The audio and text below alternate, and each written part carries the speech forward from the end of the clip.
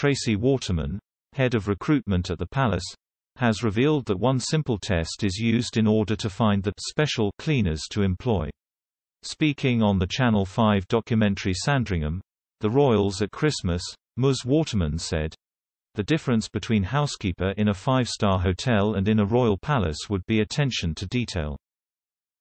One of the tests I like to do, to see if a candidate has potential eye for detail, is to place a dead fly, either in the fireplace or on the carpet.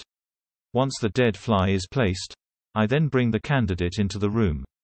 I lead him into the room quite slowly, just giving him a chance to glance at the room, have a little look at what we've got inside the room." As part of the test, Ms. Waterman reveals there is an expectation of candidates to spot the minute detail. Ms. Waterman explained, "At this point I'd expect them to see the dead fly, and hopefully pick it up.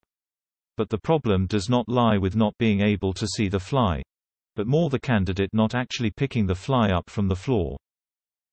Ms. Waterman continued, "It's a great test. Maybe out of 10 people half the candidates will notice the fly. 1 out of 10 will actually bend down and pick it up.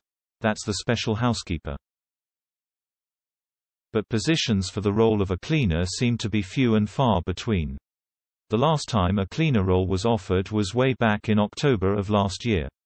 The role was offered as an apprenticeship and had an annual salary of £19,500. There are a number of added benefits for the successful candidate. These include living in the palace and having all meals provided by the palace, as well as any travel expenses covered. It is an apprenticeship, so the successful candidate would earn a qualification in housekeeping. The fly revelation comes after a new job became available. Buckingham Palace is looking for a demi-chef de partie to prepare dishes for big events. The job listing says, "You'll work hands-on to deliver food to the highest standards. You'll prepare diverse menus for a wide range of events, developing new skills that will help you to take the next step in your career. As you'd expect, standards and attention to detail are exceptionally high here.